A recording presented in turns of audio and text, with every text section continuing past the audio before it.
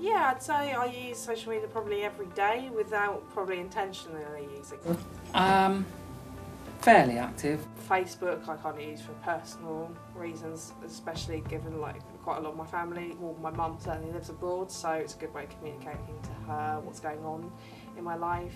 If I use Twitter and Tumblr, and obviously I've got Facebook. I know a couple of photography ones as well, Instagram and IM.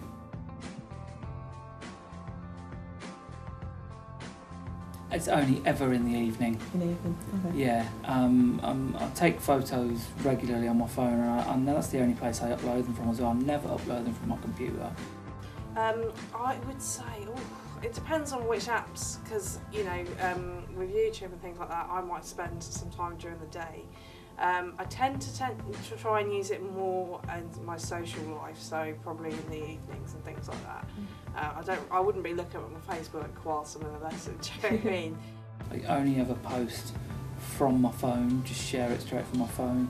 Evenings, sometimes weekends I guess as well, but never at any other point. I mean, I say that, but I do read them at other times, so I'm not that active in actually posting, but I use Twitter and Facebook quite a lot in order to read about music and news and art and things like that, and I sometimes use that at lunchtime.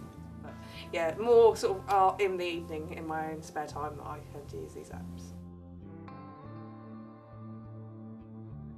Absolutely, yeah, because you're right. Just the fact what I was saying earlier, by essentially most of the time that I post on any of them is on my phone, and that wouldn't have even been possible, you know, say 3-4 years ago. So in that sense, I guess it is, and I suppose that one of the really interesting things about a lot of social media, like whatever it is, whether it's Twitter or Flickr or Facebook or whatever, is it's actually becoming the news. I mean, everybody uses social media now. But you know, I think as in generations to come, you'll see that a majority will be using social media if they're not already. You know, like I say that because people like my nan obviously don't use any form of social media, but that kind of generation almost are kind of like the last of it. She's kind of into her 80s or whatever. But some 8-year-olds do use social media. It's crazy. Traditional old school media like news and television is kind of now reporting on things that happen on Twitter, and I think that's definitely an interesting factor to look at, and it's becoming quite a legal issue. So you know, there's quite a few new laws that are having to come in place because of interactive technology, often social media. So there's lots of stuff like Twitter now, you can be sent to jail for, you know, there's a lot of hate stuff, which is quite unfortunate. It seems to be what people like to do, because they can be anonymous, that comes from places like Twitter and things like that. So it's quite interesting the way that it's having to change the law, and that it is the news almost, or is the place where you first find it. It's more accessible. It's definitely more accessible, yeah, and it's much speedier, isn't it? Because Twitter limits you to 140 characters, and because Facebook, you know, no one writes an essay on there, because the nature of blogging is that, really, isn't it? Yeah. So I think it does speed everything up. So things like the Arab Spring, which is what, I don't know, 4 or 5 years ago probably now, that was all like Twitter based, wasn't it? A lot of that kind of took place and happened. So yeah, it has actually. The more you think about it, it's escalated quite massively. It's becoming more common practice, definitely, because you can do there's so many benefits to it. Obviously there's some negatives too, but social media is quite a wonderful thing, and it's a kind of, it can be, you know, a really good evolution for technology.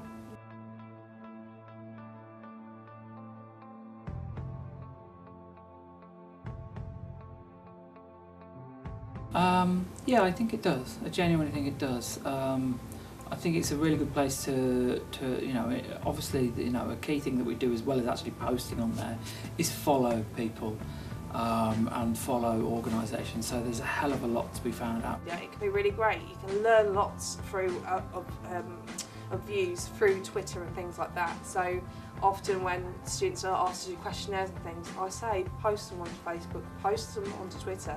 Yeah, you might get some respondents who don't take it seriously, but a lot of people will be willing to give their opinion and in a proper sort of forum, I guess. And in that way, it kind of helps people to get their work out there as well. Exactly, yeah. So it's a way of exhibiting their own work and sharing it. I mean, you look at so many of the media companies now, so the latest films, they have their own website and they have social media icons. They're there for a reason. It's viral marketing, it's getting the message out. And in a world where things are a lot more expensive and unaffordable, that's kind of a nice free way of getting your brand out there. So I do encourage it to a certain extent, but obviously you've got to take the bad with the good. Sometimes you're not going to get what you want to see or hear. But it's setting students up to have that kind of level of expectation, that's really important. Yeah.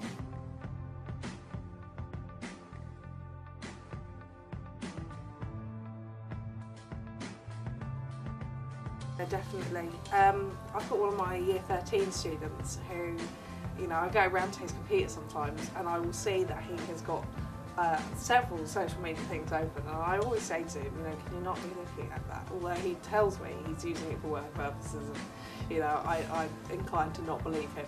It happens all across the board, and that's probably one of the most frustrating things about my job actually, is trying to get control on that, because obviously when you've got computers, kids all on computers, you can't manage and make sure everybody's doing on task all the time. It's just absolutely impossible unless they block these things.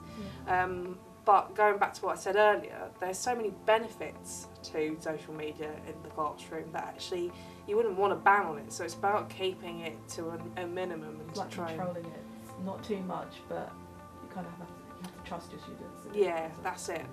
And I think with a year 13 students, I wouldn't be as bothered about him doing it as, say, a year 10 trying to go on there, looking at the Facebook account, because, you know, there's a level of maturity where he probably is doing something a bit more trustworthy than the year 10 ones, because they haven't got the mature kind of status about them. But yeah.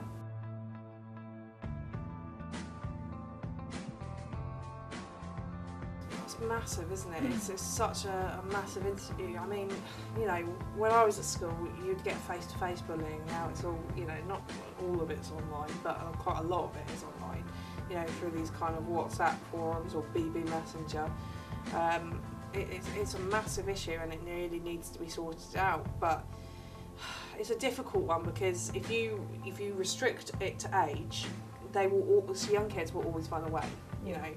Social media companies have got to take responsibility, but individuals themselves are individuals for their own rights. And I think young people, you know, over 18s, there's a reason for the fact that it's over 18s, okay? Because by the time you're 18, you are able to make decisions for yourselves, or most 18-year-olds are. Under 18s, not really. So there needs to be kind of restrictions on what social media are allowing to be posted out there, I think, definitely. Thank you very much for taking part in our social media interview, and your answers are really interesting, so thank you very much. That's okay, thank you. Thanks.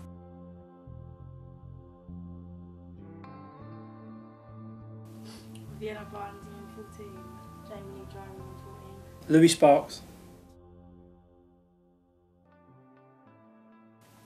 Snapchat, Instagram, Facebook, same as her, and BBM, oh yeah.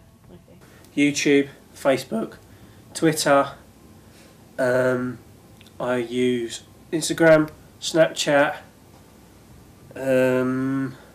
SoundCloud. Does that count? SoundCloud? Near enough all of them.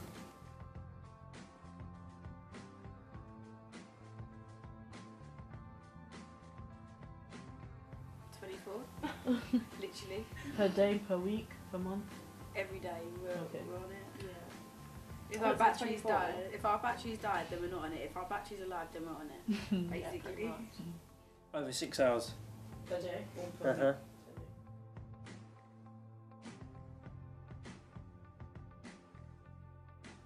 Just a way to communicate with your friends, talk to them, look at their pictures. It could be funny and fun, and yeah. Because I can keep in contact with friends that I don't get to see very often.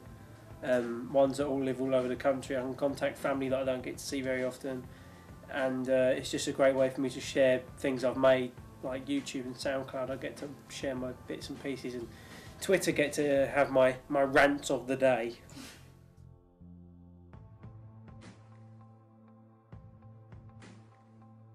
BBM. Okay. Mine's probably Facebook. Mine's BBM. It's boring. Why Facebook? I don't know, because the only time I use Facebook is to look at the videos, to be honest. Because then I can talk to people on everything else. Snapchat, because I don't like it very much. It especially on iPhone 4. It's absolutely terrible because it just takes like half a century to load a 7-second video, and I'm just like, I can't bother with it. I don't see the point in it.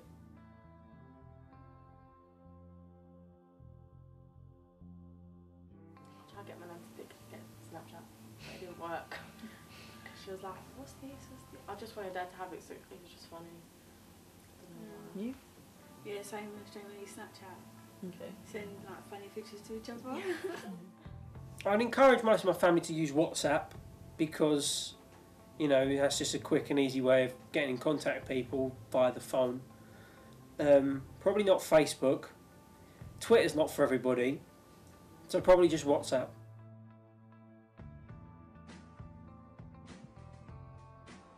It's funny, it's interesting, it's not boring. When you're bored, you've got your phone, isn't it? Yeah. It's nice to talk to people as well, so you're not, don't feel like you're by yourself all the time.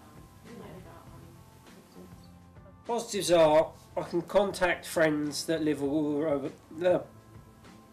Positives are for me I can contact friends from all over the globe. I've got friends from Canada, America. I've got some in I've just got loads of friends all over the place through certain things that I can just contact very, very quickly.